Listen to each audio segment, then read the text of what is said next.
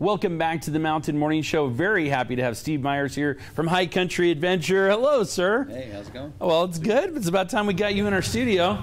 Time. But I think you felt the same way about getting me out on a boat, on a raft. Yeah, that was exactly the purpose. Let's get him out in the jungle. Well, we had fun. I'm excited for this weekend because on our weekend show on Park City Television, we're highlighting High Country Adventure as one of the fun things to do in Heber. And boy, it goes beyond Heber. It extends beyond that for sure. Right. So first of all, let's get a little history on High Country Adventure. So tell us a little bit about the place. I know you've been working there since your dad started it when you were just a boy. My dad started it as a snowmobile company here in Park City, up right there at the base of Guardsman. That was in the early '80s, and then we'd always drive home to Provo, and always right by the river. And so we thought, the end of the '80s, we could do rafting in the summer. And so why not? It started '89. Yeah. Was that more your idea or more Dad's? Dad's. Really? Okay. Yeah, I was only 12. Yeah, so he was all about the water too. Yeah, he was always about the outside, the outdoors, snowmobiling, ATV, river rafting, the whole gamut. Indeed. And tell me about, I just want to take a little step back for a moment to that time. What was it like, back in Guardsman, snowmobiling back in the day? Those were the best. That was a really fun time. I remember lots of celebrities came through. Michael Jackson came through. Really? Tom Hanks. Yeah, it was fun. And then it was all untouched up there. There weren't any buildings. There's nothing. There was nothing. There was nothing. You could go for hours and up and over to the Cottonwood Canyons. But yeah, that whole trail, the Daily West Mine Trail, nothing up there. So that was like my backyard.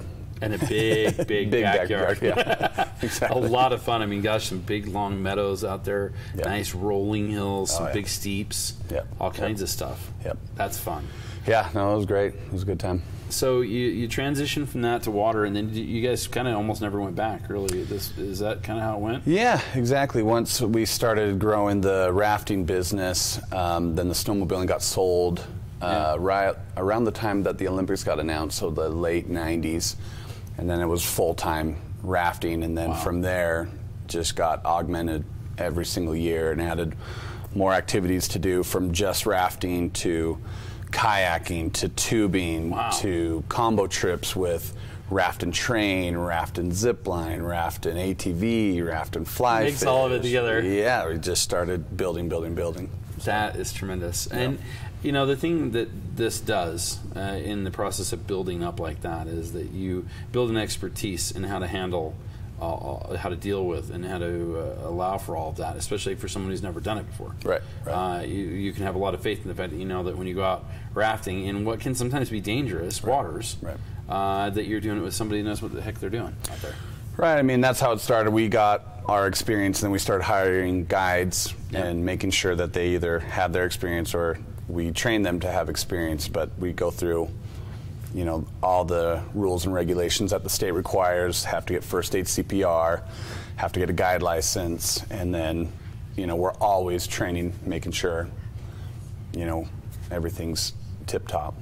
Well, I felt real comfortable out there because I knew when I saw that we had the proper type of flotation devices with the flap to protect your head and all the things that separate you from some of the other places I've been and seen and some of the other things I've done. I'm like, I didn't feel too safe on that one, but on yours I really did, and it gave me a lot of courage, which I think is an important thing because we were doing some stuff that was class 2, class 3, right? And you guys do that all the time. Right, yeah, just like you said, our number one goal is to make sure everyone's safe. We want to have everyone safe, have a fun trip, and that's why, like I was saying, we follow everything, but safety first, fun second, there, though. Right there. Boy, and I'll tell you the fun part. Okay, so it was pretty cool. You can see in the photos here, this is the tame part of the trip, but there were a couple of moments here where we put in places where we're like, that's a drop-off, dude. Are we going underneath that? And you're like, no, we're going over it. What? Like I still a little shocked at a couple of the spots that you found for us to take off at. Super fun. In fact, you told me, and I didn't. The dynamics of of rafting is a lot different than what I know, which is flying, right? Right. I had no idea that if I was at the nose of this boat going over the precipice, that I was going to be probably in better shape than if I was in back. Right. I'm going to get a lot more wet. Right. But I'm coming up instead of going down, which is kind of a different thought than I had in my head. Right. But oh my gosh, you were right. I had the best time. It was a good way to get to stay cool. Yeah. Yeah, and especially now that it's getting, down in the valley, down by Provo, it's been almost close to 100. Yeah. I mean, it's been so hot, so getting to the water is the perfect way to relax and cool off. And like you and I talked about, we found a way to make it safe for everyone of all ages, from kids. Little tiny kids to older. We do a trip every year where we take handicapped people literally from their wheelchairs into the water, make sure everyone has a safe, fun trip. That's great. So, of course, coming with that is the types of places we go. So, the Provo, kind of a float trip, nice and slow. A good place for somebody who's not been out before if you have kids. Exactly. A lot of tourists come in from Park City that have never been to the river before. You live here, you get it. Like, you've got people from even all over the world that have never done a river before. So that's a great starter river, the Provo, along with the scenery. It's amazing.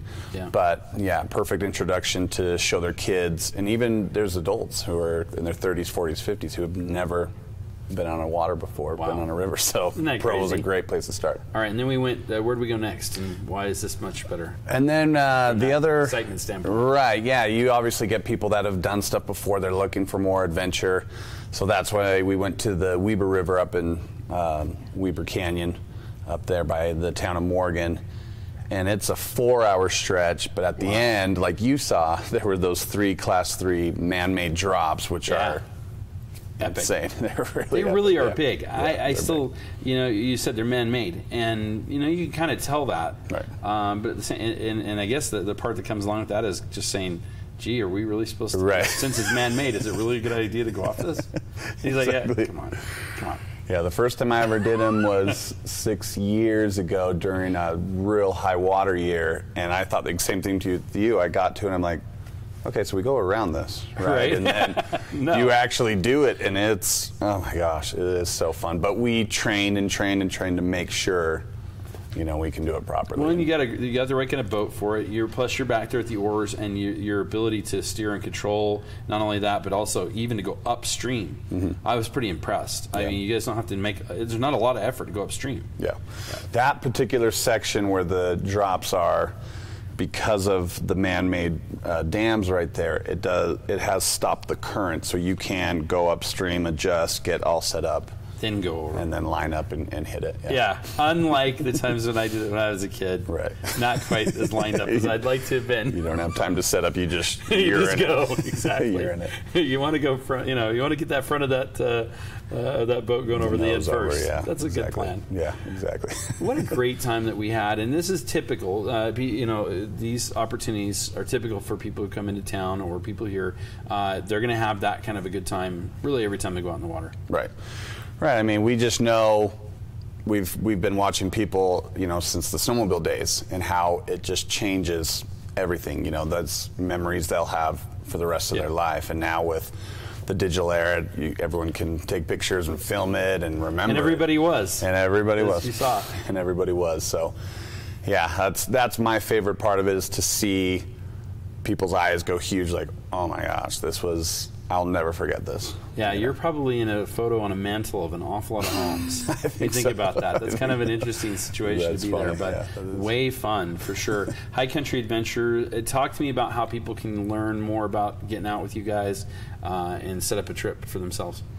You can jump on our website at highcountryadventure.com. It has everything right there. Any questions you might have, it has a description of everything we offer. It has the dates, the times, and then when you're ready to reserve, you can just book it right there, enter in all your info, you can pay right there. And then you do groups if you want, right? Groups, yeah, you get group discount. Anybody, any groups of 10 or more, it automatically punches in your discount. That's really terrific. And then if for some reason you're not able to work it out right there, you can call us. Phone number's on there, 801-224-2500. But, you know, majority of people, it's super easy. Get online, and you can see every single one of our combo trips, every single, you know, on both rivers, Provo and the Weber. And, Steve, and book it right there. I'm telling you, I want to get back out right away because we had a go great right time. Yeah, we could leave. I think Chelsea can handle the rest of the show. It was sure a lot of fun out with High Country Adventure. Make sure you stay tuned here to Park City Television, especially this weekend when you could check out all of the fun that we had rafting on the Weber as well as the Provo with Steve Myers and High Country Adventures, and plan your own trip. You're going to have a great time out there yourself. We got a lot more coming up here on the Mountain Morning Show. We're taking a break, and on the other side of this hour, news and more. It's Park City Television.